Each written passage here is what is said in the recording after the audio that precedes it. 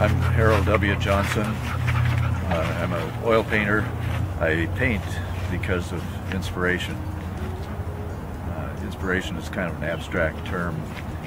It's hard to measure, it's hard to really judge, but you can tell when it's in a painting. You can tell when the painter had a moment that was special and beautiful and awesome.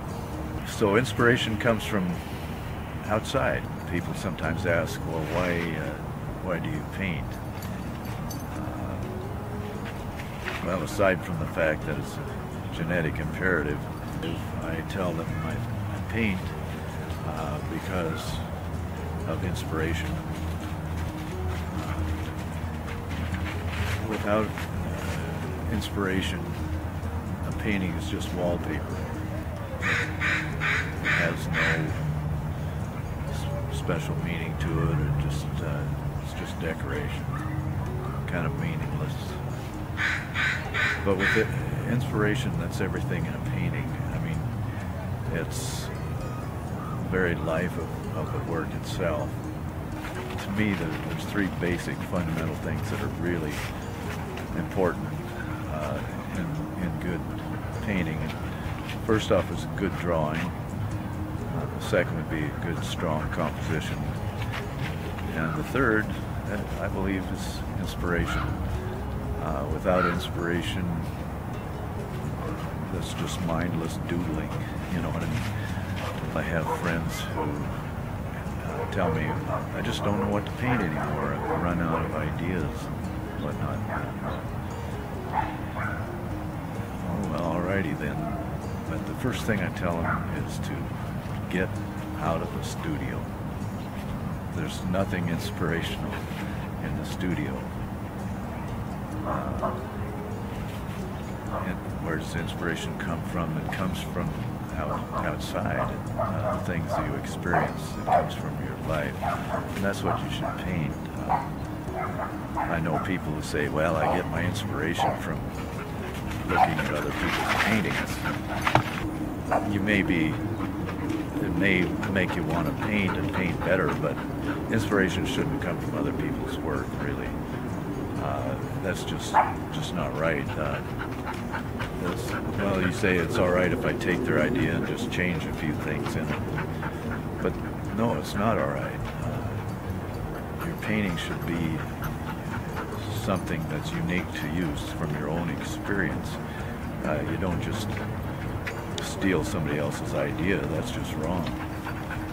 And you don't paint your version of their painting. Well, it might be all right if you're a student and you're just learning, but to represent it as your own work, that's just wrong.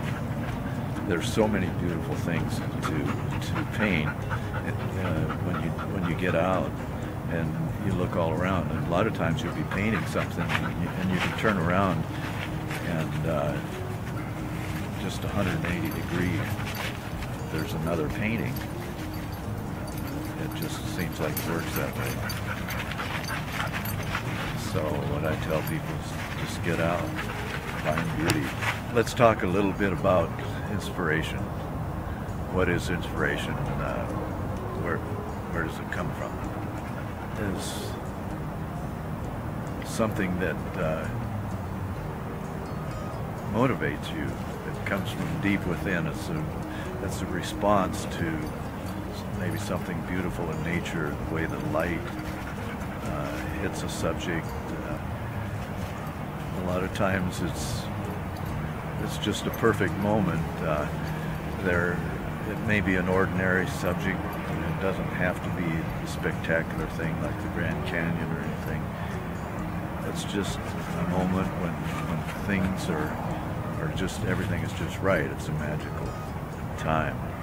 And it's a time that you want to capture and keep.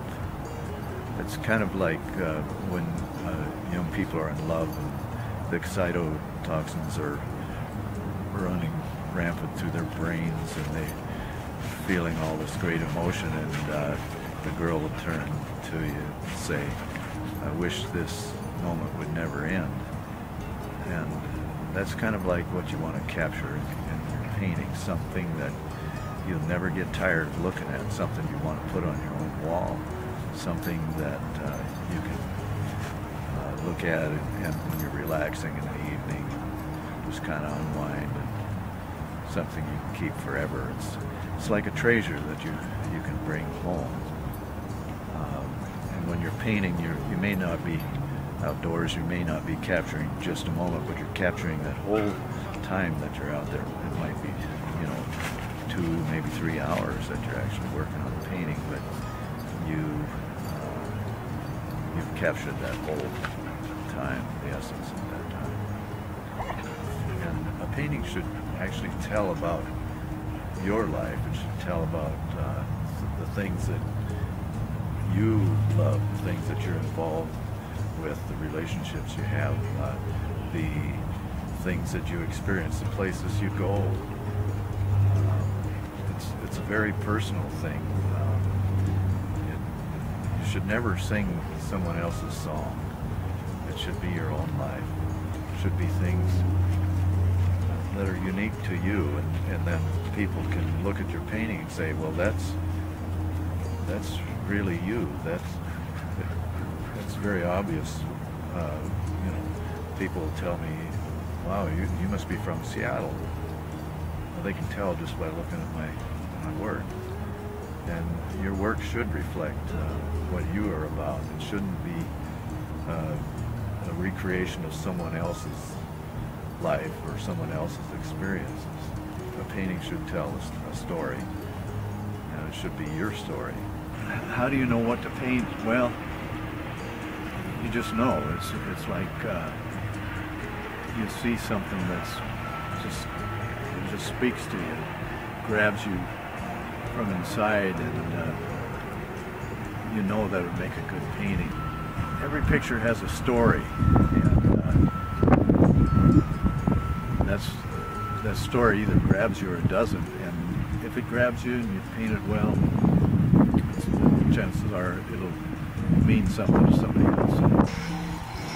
They're working on the boats behind me here at Cathlamet, Washington, on the Columbia River. Talk a little bit here about the painting on the Columbia River, which I did at the town of Cathlamet. This is a very recent painting, but it's one that I really enjoyed doing. I've been going there for years and doing paintings and whatnot, and I find it a very attractive area. It's an area that's places like this are just disappearing. You're not going to find them much anymore. People just tear down these old places.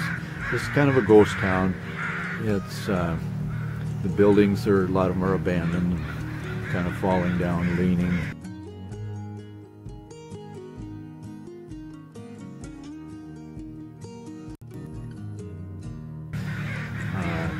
But I find a lot of beauty in places like this. I don't always like things that are shiny and new or perfect. I like things that are just real and natural, and I like old things. I like old people. I like, I mean, don't you just love old people, you know? What were we talking about?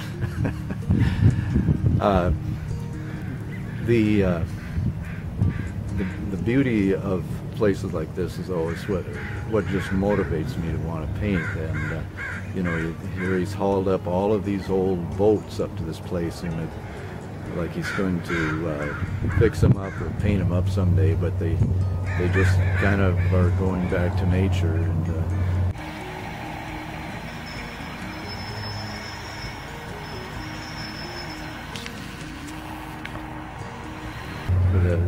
the house, it looks like he started to fix up, but it's been that way for years, and it may never get done.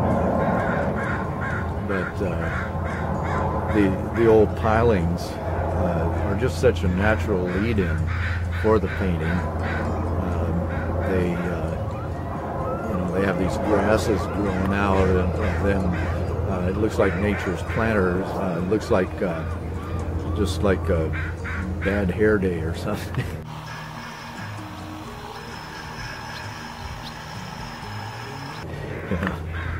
But these are the things that really create a lot of interest, and you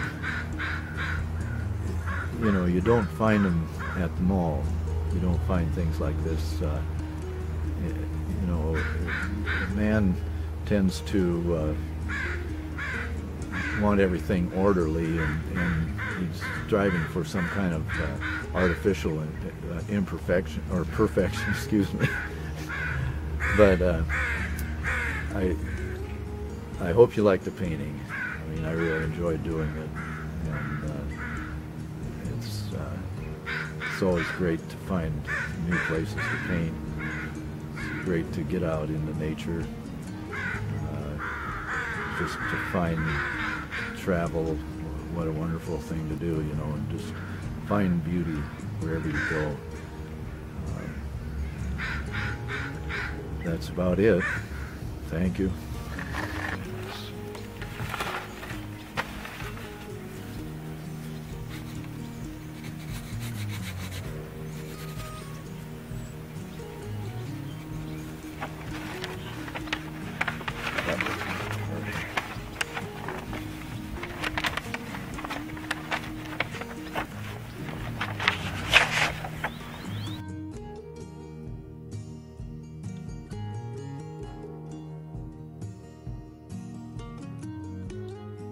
By the way, I do have a website. It's HaroldWJohnson.com, HaroldWJohnson.com.